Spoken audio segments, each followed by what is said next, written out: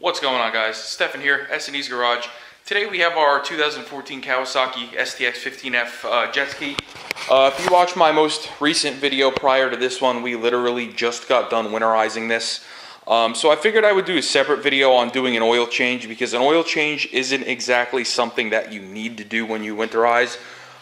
It's preference. Some people like to do their oil change in the spring. I like to do it in the winter when I winterize it, because I don't want any of that old oil. You know, as oil breaks down from use, all those byproducts of combustion get into the oil, and it can turn the oil acidic almost.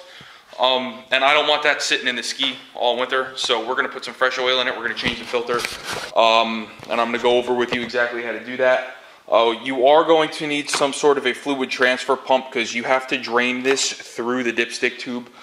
This one I purchased from Amazon. I will drop a link to the description, or a link to it in the description below. If you purchase from those links, the channel does get a small cut, and we greatly appreciate that. We are going to be using a Wix 5135-8 oil filter. And we are going to be using Liquid Moly 10W40 jet ski motor oil. This is made specifically for PWC's, personal watercraft. So that's the route that I decided to go. So we're going to go ahead, we're going to get you set up. What we're going to do is we're going to measure exactly how much oil we take out. We're going to drain it here into this old oil bucket, and it's got all the markings for how many quarts come out. And then we're also going to change the oil filter, and we're going to know exactly how much to put in. I am not going to start this jet ski until next season. So next season, when I go to start it up, I will double check, make sure the oil is full. But the first thing we're going to do is we're going to go ahead and we're going to change the oil filter. It is right here underneath the intake manifold. You'll just barely see it right here. So we're going to go ahead, we're going to sneak our hands in there, break that loose. Then we're going to go ahead and put the new oil filter on. So one thing I've noticed is to work on these things, you almost have to be a contortionist, because you really have to get your hands down in here, and it's kind of tricky. So we're going to do our best to get in here and break this loose. I might do it off camera, because this is going to be rather tricky, especially with the size of my forearms. So let me get in there. I'm going to show you exactly how I do it after I figure out how I'm going to do it. Alright guys, so we were actually able to get in there with this oil filter cup. This is an Imperial, I've actually had this thing forever, part number IF-6714. It is made in the USA. I'll go ahead and link this down below. All I went ahead and did was put it on here, snuck it down into here, got it on the filter, and broke it loose. So now that the filter is loose, I can go ahead and work it out the rest of the way by hand.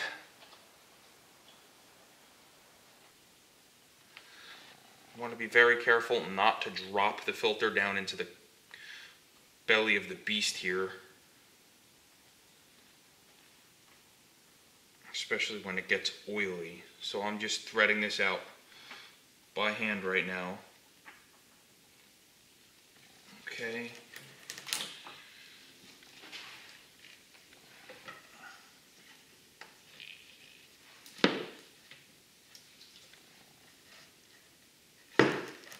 And out she comes.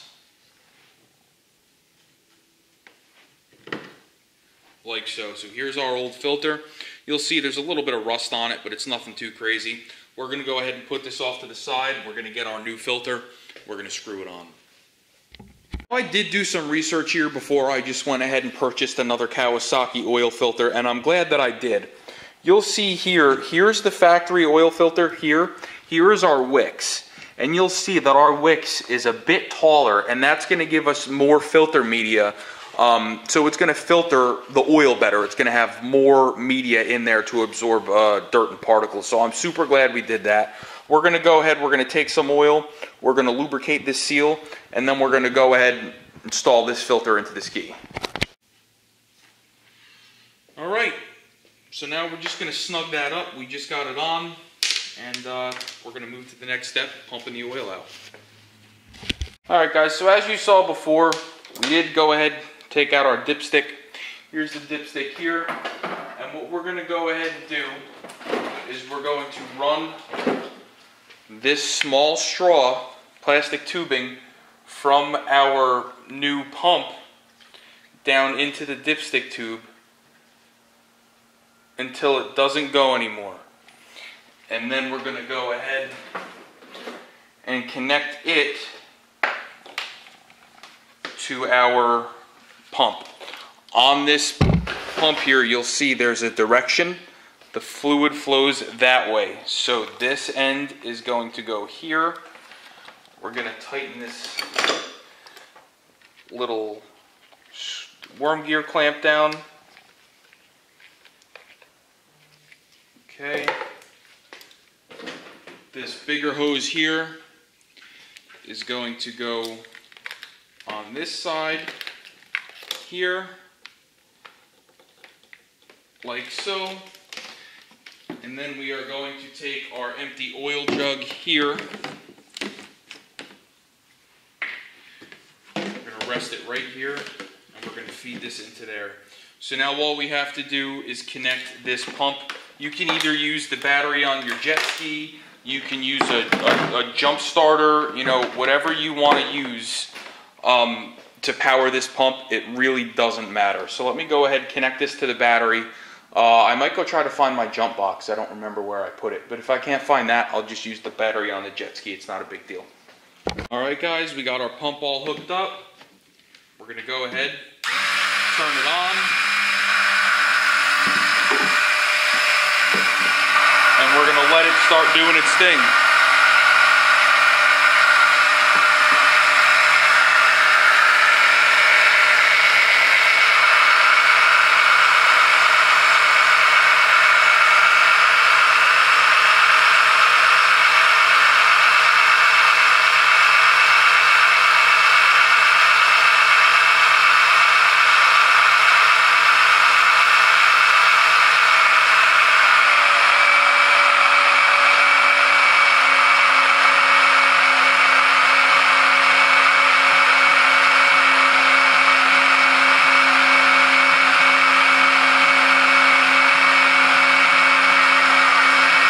We'll be back with you when it's done. Alright guys, so we're still here pumping. There's one thing I do want to make a note of. You definitely want to make sure this clamp is tight, because I didn't have it that tight at first. And it was aerating the oil as it was sucking it, and it wasn't sucking fast enough. So once I tightened that, it started running a lot better. And I went ahead, found my jump box, so I'm not killing the battery on the jet ski either. So we're just going to finish letting this drain.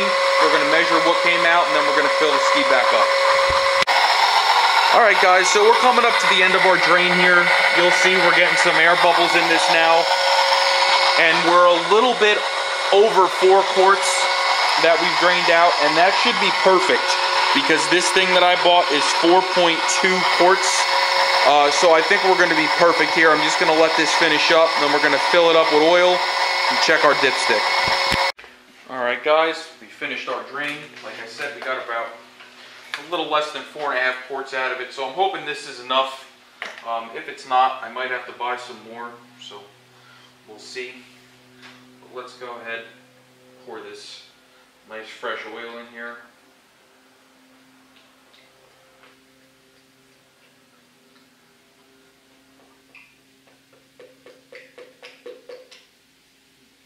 Gurgling a little bit, huh? Spilled a little.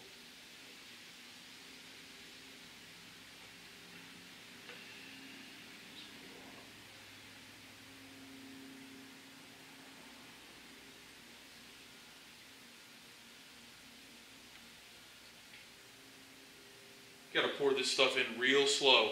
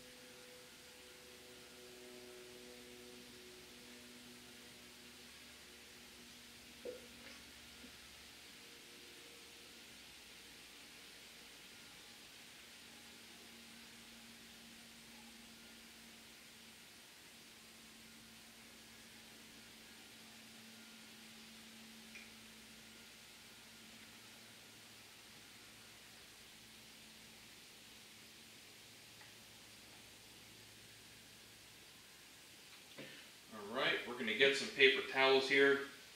Try to clean up our mess a little bit. We did spill a little. And then we're going to check the dipstick, see what's in it. Alright guys, let's check our oil.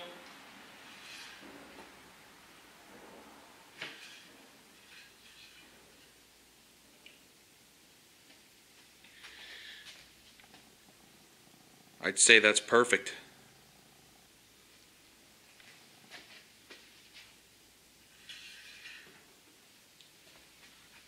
Well, there you have it, guys. A nice, quick, easy way to change your oil on your Kawasaki 15F jet ski. If this video helped you, please like, share, and subscribe. We'll see you next time. I am going to add down below links to everything we used. I'm going to put the oil filter, the vacuum pump we used, the oil fluid transfer pump, whatever you want to call it. But it'll all be down below, and if you buy from those links, it helps the channel, so we appreciate it. See you on the next one.